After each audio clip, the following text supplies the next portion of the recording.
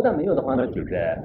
全都已经怎么说啊？就是不是刚才那个有水大吧？就是水大的话呢，就是全数变成这个液体一样的。但是有了那个火大的原因呢，就是都有一个干燥的这个本性，就是。然后这个风大没有的话呢，这些这个地水火风的那个身体的元素呢，就是不可能增长，就是也不可能长期在这个生活在这个世界当中，就是。但是有了这个风大的缘故呢，就是它有这个增强和增长的这个作用。因此说呢，就是从我们这个各自分开的时候呢，地水火风就是它有不同的这个能力。如果你这个地水火风的每一个元素不具足的话呢，那这个身体的这个形成呢就是不成立的。就因此说呢，这个身体一方面来说是身体是地水火风就是全部的这个就是也可以这么说吧，就是没有这个全部的这种作用的话呢，这个身体是无能的，就是不能这个居住的。那么这个身体是现在是就是这样的话呢，就是在从我们这个生意当中来说，当然是不存在的。但是这个从名言当中来说，这个地水火风呢，就是必须要聚合，就是人的那个从猪胎的那个就7个这个时段吧，就是7个时段一直到这个现在我们的这个身体呢，必须要有这个地水火风的这个4大元素。如果4大元素当中其中这个缺少了一个的话呢，人就只有这个面向那个死亡吧，就是除此以外呢就没有这个其他的路了。所以我们从那个大圆满理气修法里面来说，也是这样吧，就是一般那个4大最后这个融入的这种次第一目、次第显现的时候呢，就那个众生呢，就是马上都已经这个是了。然后这个他的这个身体呢，就是把这个4大已经这个全部都已经超合的这种能力就分散的话呢，那这个身体都不能住很长时间，不然马上就腐烂了。就是所以我们现在的这个肉体为什么是不腐烂呢？就一方面是4大的不共同的能力，就一方面呢就是人们的这个还这个心神呢，就是在里面就是这个原因。所以这个就是如果4大不具足的话呢，就是不能。4大这个具足的话呢，在名言当中来说是它是一个加和的这种这个产生就是加和的一个产生。但是这个加和的产生呢，实际上是虽然是他们这个4大是这个加和的产生，但是这个加和的产生也是如果我们以理观察的话，实际上也是一个相违的。为什么相违呢？大家都知道那个这个水大和那个火大呢，就是互相那个配置、互相危害的。你看火大呢，就是经常这个坏那个水大，水大呢就是坏那个这个火大，就是所以他们2个呢就是本来是这个相违的，就是2个把，就是这个。然后那个地大和风大呢，就是一个是那个聚合，一个是分散，就是一个是分散。所以从他们这个性质上来说也是2个都是矛盾的就是2个都是矛盾的。从这方面来看的话呢，那这个是这个相违的就是我们这个身体呢，实际上是非常这个相违的东西。这样的话呢，那么我们的这个身体，我们认为是我们这个身体是很快乐的，我的这个身体是还是这个很这个均衡，就是这么均匀的。实际上呢，就是几个矛盾的这个话呢，就是组成这个一个体的几个矛盾的这个话呢，就组成一体的话呢，那时时刻刻当中是不可能对你带来一个很这个大的快乐，因为它这几个都是就经常是里面冲突吧。大家知道，我们身体稍微有点不行的时候，就有点那个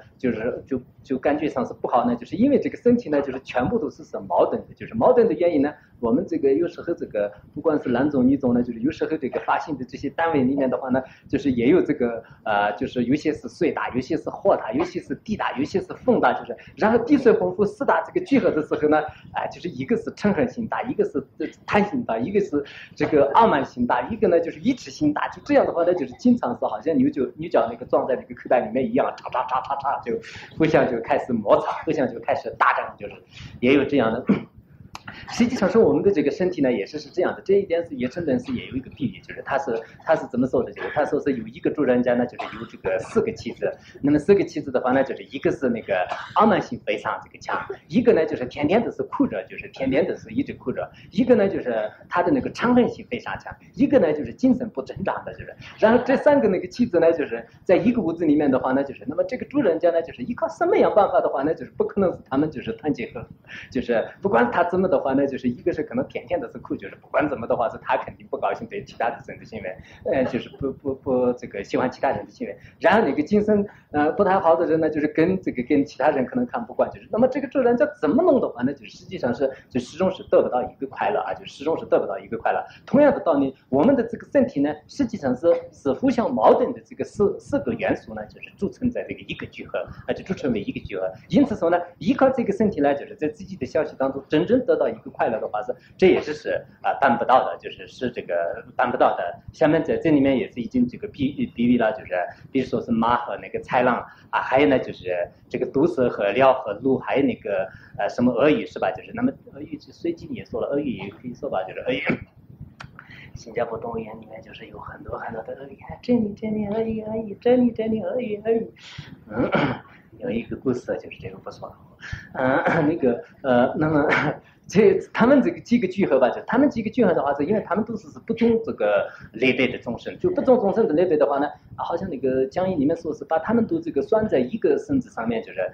算在一个绳子上面的话呢，他们互相会不会和合呢？就是不可能和合的，就是除了这个四合合的话呢，就是他是释迦牟尼佛的佛经当中也讲了，就是他们几个那个就是旁生的话呢，就是非常和合的。那么这几个旁生的话呢，就是可能这个都不和合的就是都不和合的。所以同样的道理，我们的这个身体呢，实际上就是不和合的，就互相相违的这个互相违别的这个法呢，就是已经这个聚合在一起。这样的话呢，依靠这个身体呢，就是想获得安乐的话呢，就是一种这个愚痴的这个做法，就是因此呢，依靠身体就是肯定不会有安乐的。因此他这里这个说呢，就是相违所谓乐，就是我们这个身体是相违的这个聚合，相违所谓乐的话呢，就是拿刚才上面的这几个比喻是非常相合的，就是不可能得到的就这个意思。这是这样的。然后第四个问题吧，就是第四个问题呢，就是属生还是不应之为乐？干脆前面加上一个真吧，就真属生还是，因为前面都有一个真字，真在属生还的时候呢，就是也不应该指责为是路就这个。还可以，我这个加自己的讲义是很虐的，我就把它稍微就讲光了。加自己的这个讲义，你看那个博巴这个活佛的讲义是更虐，然后加工那个加工那个香港，就是它有一个讲义，就是它是更虐的，好像是里面就是有时候是有一个字就多一个字多两个字，那个讲义上面呢，有时候好像就没有写就不写讲义好像一样，就是把这个松字就是直接抄下来了一样，就只不过有时候中间加一个底子就加一个什么就是这样的，然后加字节呢就是稍微广一点的就是那个。它这里太虐了，也是可能就是本来它的内容这个很深的，但是我们都好像看不懂一样，就是这样的。下面就是正在受损害的时候，也不应该视为乐就是这个问题。下面是怎么讲呢？就是也可以这么说吧。我们这个四大这个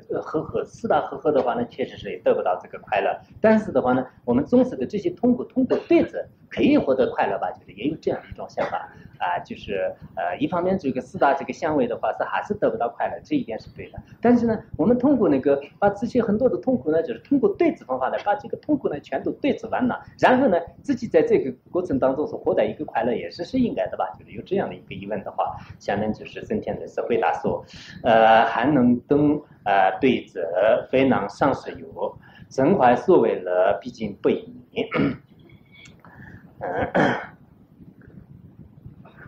还能等对则非能常实有，非不能就是能，常就是常实有。真怀就是真怀所是乐。那么这是毕竟不以你，毕竟呢就是永远非常不以你，就这个意思。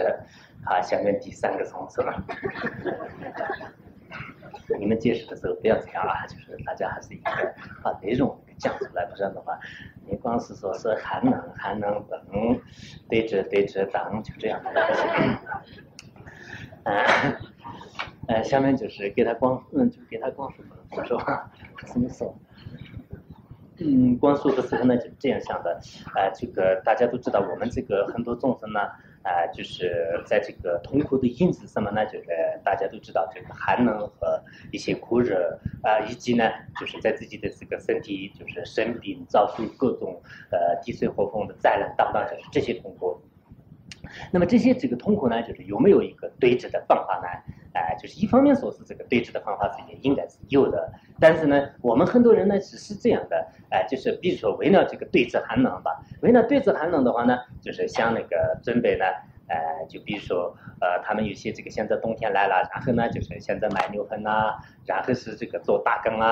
还有那个就是买什么钢炉啊、电器啊，就是等等，就是这些实际上是对治这个寒冷的一种方法。然后这个到了夏天来的时候呢，好像也天气特别热，然后是拉住那个风扇啊，或者是那个就开空调啊，或者是就是依靠这个种种方法，就是这也是对治这个酷热的一种这个方法。但是它这个对治方法呢，完全能不能这个解决的话呢，这是很难说的。就是他这里说是就真正能这个对治的这样的这个对治法呢，就是几乎都是可以说是没有的。实际上就是我们那个现在就是冬天来了，就是还是要就是做一个大缸，但是做一个大缸的话呢，就是还是不行的，就是好像那个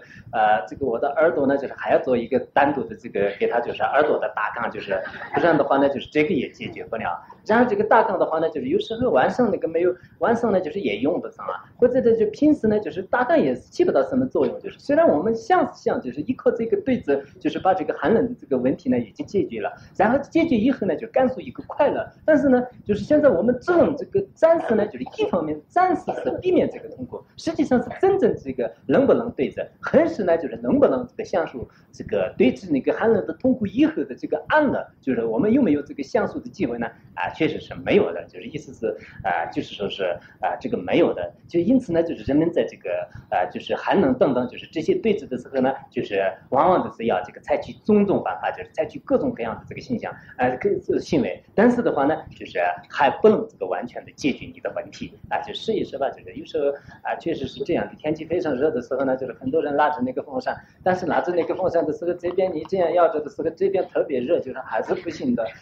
然后只不过是一种这个彼此的信任，就自己对自己一种安慰吧，就是拉着这个风扇呢，也实际上，然后你坐在那个有那个空调的那个屋子里面的话，一出来的时候也是特别热，就是更加困难，就是这样的话，是很多问题呢，就是虽然是我们用这个采取种种办法，但是呢，就是还是不能这个解决就是还不能这个解决。因此呢，就是也可以这么说吧，就是还有那个月称论师呢，就是他是这么说的，就是因为我们的这个乐呢，就是没有这个稍微自信、少许的自信。如果乐稍微有一个自信的话呢，那么很使得可以胜乐就他这里面就是这样讲的就是个因为这个乐呢，就是没有这个少许的自信，所以说我们这个解决不了。就是乐如果有稍微的自信的话呢，那他很使得可以这个升起来，就根本不会感受那个寒冷的这种痛苦。但是因为乐没有自信的缘故呢，这个寒冷的痛苦呢，就是很难以避免。这个真正能对治这个寒冷的这个方法呢，几乎都可以说是没有的了，就是没有的了就是因此呢。现在那个当地的有些这个高僧大大，就是他们都是到了冬天的时候，都是到那个寒地去。但寒地去的话呢，其实寒地还是很冷的，就是你真正这个很多人认为是寒地很热，但是在冬天那个成都一带也是还是穿很厚的衣服，就是所以真正要解决问题的话是还是很困难的。然后你万一就是去一个比较热的地方吧，但是你一出来的时候的夏天的特别冷，就是更加那个这个痛苦呢，就是已经这个增加了，就已经增加了。因此说呢，它真正能那个解决的这种合适的这个对治方法呢，就是可以说是没有的。所以说，像这样的这种寒冷和酷热等等，就是很多的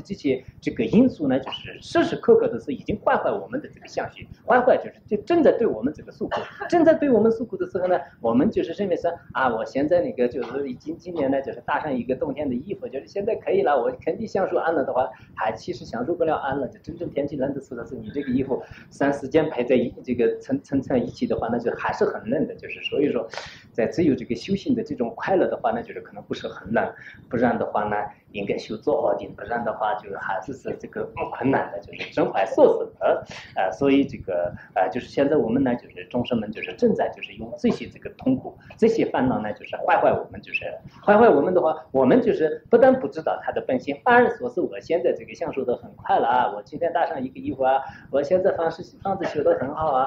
就今年冬天肯定我是很快乐的话，是到时候看那个真的这个下雪的时候，你还是很痛苦的然后那个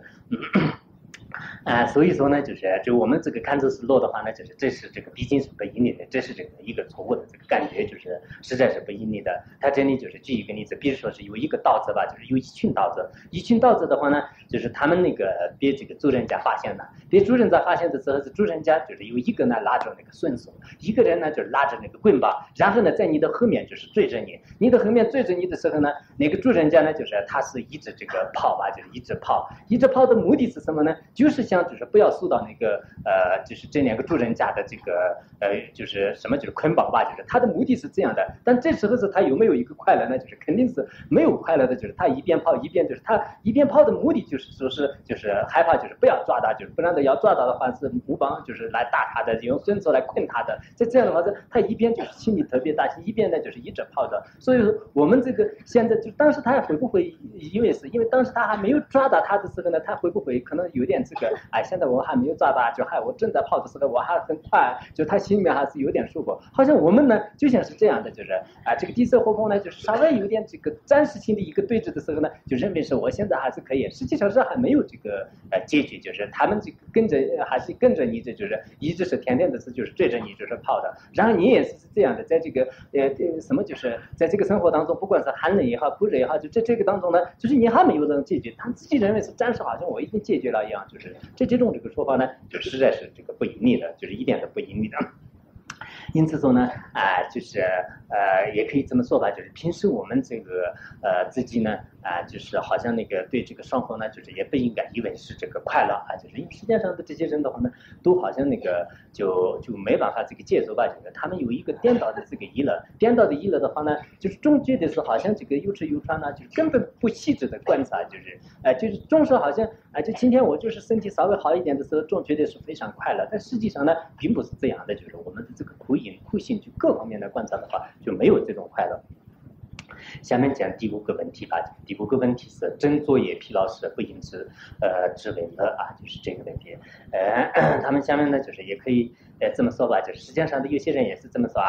这个快乐是应该有吧。比如说是有一个某某叫这个天素吧，天素呢就是他这个住的也很快乐的，这个吃的也是很好的，那么这个心处做不管是怎么的，他这个人呢就还是很好的。我们有些人也是这么想的嘛，这些当官的人呢还是可以的，就做的也是可以的，住的也可以的，然后他们这个就经常就是他们的这个生活是真是跟这个天人的生活一样的，就非常快乐，就是有这种说法。但这种说法呢实际上是也不一定的，没有一个什么事情都不做的就是一个快乐的这种人呢，就是在世界上也是找不到的意思。无老二相说，地上都非有，地上都非有，皆非有，都非有也可以。所作孽为乐，毕竟不因也，就是他说在整个世界上来说的话呢，就是刚才不是说是那个有些人呢什么事情都不需要做这个人是还是很快乐，就是天天都是睡懒觉都可以呢，就是这个人还是真是很快乐。就像那个有些人是这么说的这个睡觉法王呢，就是不需要做什么事情，就是还是他很快乐的，就天天都睡就可以。其实那个睡觉法王肯定有很多很多的这个事情要做的，就是他天天都睡觉的话呢，就是还是比如说是他早上这个起来然后是穿衣服然后是还有那个他的枕头有时候高了，有时候是低了，有时候是他的那个臂盖厚了，有时候是臂盖不过他那印度呢就是好像特别热，但是他还是这个盖那个3层臂盖说的。特别热的时候也是这样的，所以实际上的就是意思就是说是那个世界上呢就是什么事情都不做的就是非常快乐的这样的人呢就是没有的就是无老二相说就是一点这个痛苦都没有，一点这个事情都不做，那么这样的一种这个相术的话呢，就是在地上也是找不到的是也是吧，就是比如说我们有些人呢就是还是有吃有穿，就是刚才不是我讲的吧，有吃有穿，但是有吃有穿的话呢，实际上是我们表面上呢就是他好像是没有做什么事情，实际上呢就是他还是这个做很多的这个事情吧，就是一个人呢就是比如说是像这个国王就这样，那国王的话呢就是他表面上看呢就是他没有什么做，但是呢就是他就是你从我们这个心主做就是从4个行为来观察，4个行为来观察的话呢，那么什么事情都不做，心里也什么事情都不操心的，那么这样的一个有没有呢？就是肯定是没有的比如说我们这个现在我的很多同学都是认为是现在我这个很快乐，就什么事情都不用做，就是天天都是做着自己的家里，但是我还是这个有心里的很多的工作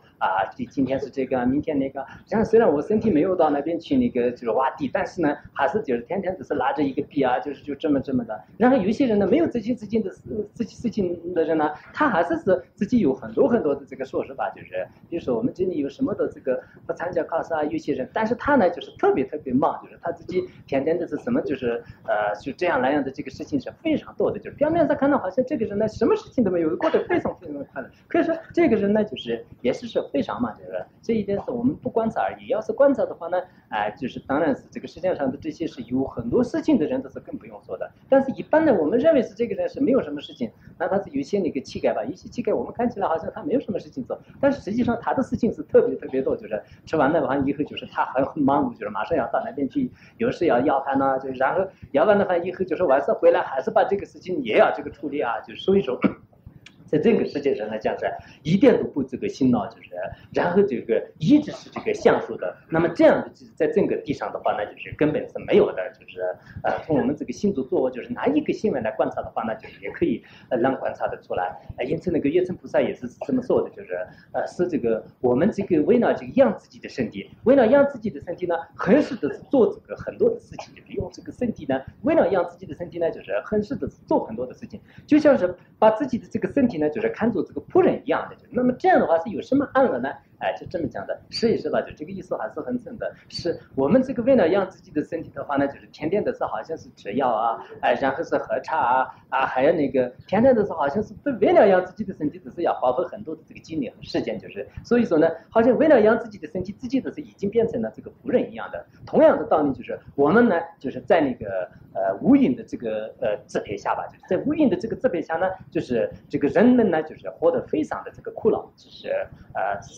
如果这个无云的支配下的话，这大家都还是很好懂的，就是因为我们的这个无云呢，大家都知道，就是以这个不同的这个云吧，以不同的无云呢，就是他们有不同的要求，有不同的要求的时候，我们这个下面呢，就是也有不同的一些这个工作，就是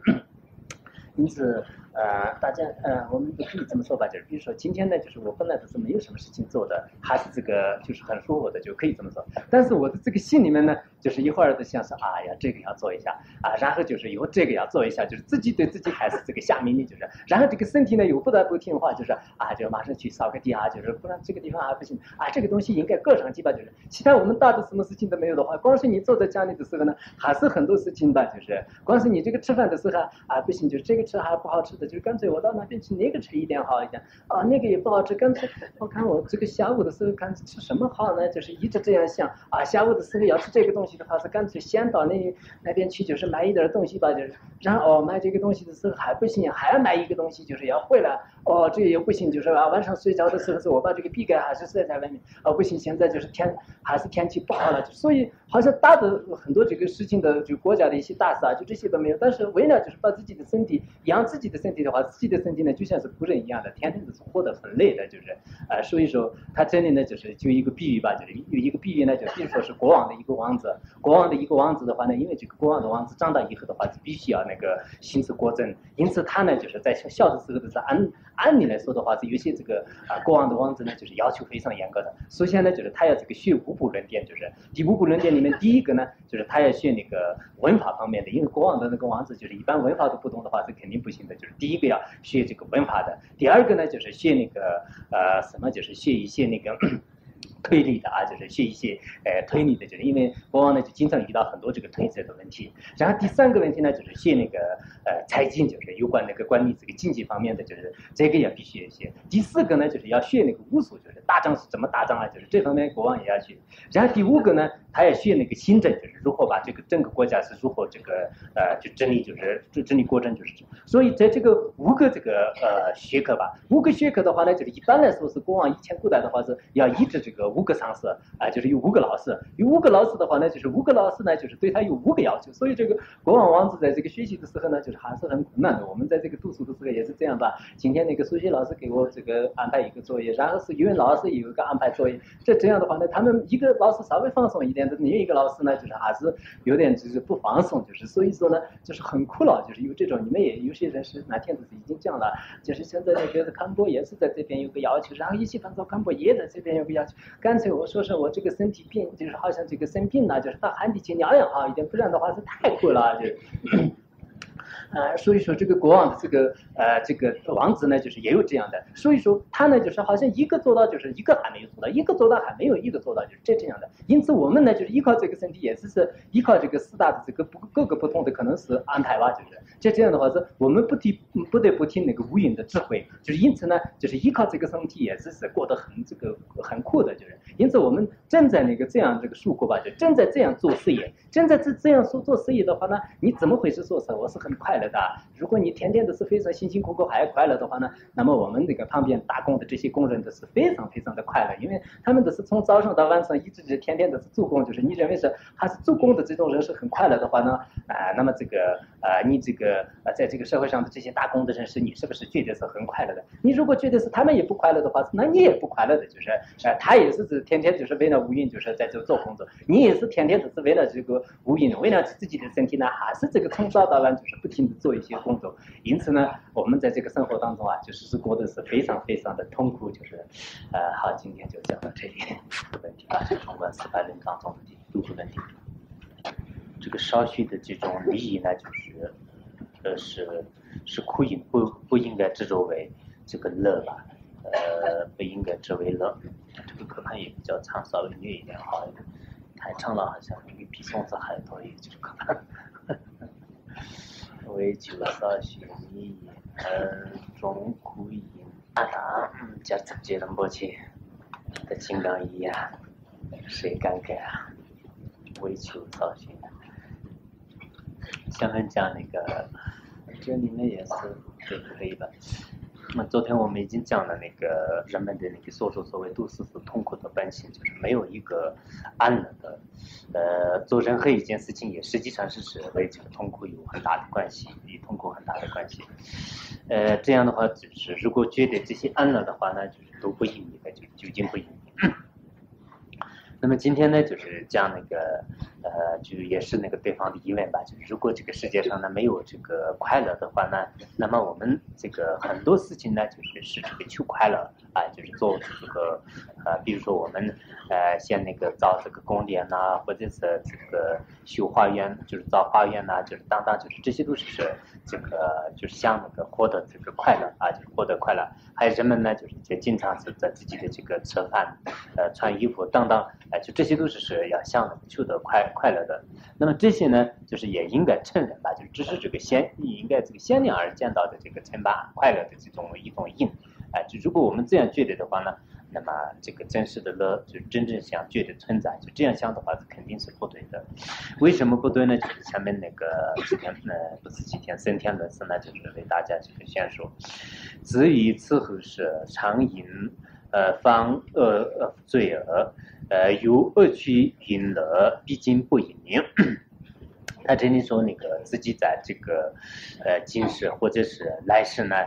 也应该这个经常发护罪业就是因为我们这个为了每一个众生的话是，或者是为来世，或者是为今生的话呢，就尽心尽力的，就是很长的应该这个护这个罪业，否则的话呢。就如果我们造罪业呢，就是拿这个恶趣呢，就是在他的面前，就是有这个造罪业的人呢，就是有恶趣的，就是恶趣呢一直都蹲在他的前面。因此，我们这个一边造罪业，一边呢就是要驱逐恶趣呢，就是所谓乐就是因乐呢，就是所谓乐，就是这里不是说乐好人说的，前面总看是为了真怀所谓的。可以吧？就是恶趣呢，就是因乐；恶趣呢，就是因为乐的话，毕竟不因命。这个约说是可以这么说。那么光说的时候呢，我们就可以这么知道吧？就世界上的很多那个就愚笨的这些众生的话呢，就是他不顾今世，也不顾来世，是这个关眼前的一些这个短暂的事情呢。那么为了这个短暂的一些事情的话呢，他经常造了这个很多的罪业。比如说这人们呢，就是像那个就是在这个吃的就是很好呢，就是也在中间就是杀了很多的这个肾。那么穿得很好呢，就是也是这个杀了很多的肾。那么这些事情呢，实际上是他根本不顾这个今世和来世的。那么这是非常这个愚笨的一种这个做法如果我们这个杀生党造恶业的话呢，那今生呢，就是也是造出各种灾难和病魔等等，就是很多的痛痛苦。然后对来世来说的话呢，也受到了地狱恶鬼旁生的这个种种这个痛苦。因此说呢，就是这样这个遭罪而求安乐的人呢，是非常愚笨的啊，就非常愚笨的。因此说自己是作为一个有智慧的人啊，就是自己有一个有智慧的人来说，那么就是为了自己的这个今生，就是和为了这个来世不受这样的这个很剧烈的痛苦，我们长期应该好好的这个守护自己的善门，就是应该呢断除一切罪业，就是自性罪和负责罪啊，就是断除一切罪业。那么这样的话呢，才能就是获得了这个殊胜的安乐啊，就是殊胜的安乐。否则的话呢，我们这个就像刚才前面所讲的那样，这些愚笨人那样，经常是造作恶业，就是造作恶业的话呢，那么这个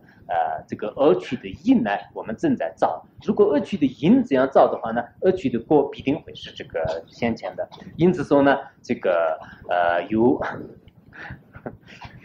那个恶趣呢那么我们一边造恶业，一边呢就是它是这个有恶趣的。那么正在这个恶趣的这种因和恶趣的果当中呢，就一边不离开，一边呢自己认为是自己这个很快乐的话，那这是很愚钝的一种行为。实际上有些人是这样吧，就比如说有些人呢就是为了就是对这个亲朋好友欢聚一堂吧，就是到了那个什么就是很高级的那个饭店里面去，然后呢就是点那个这个活鱼那个活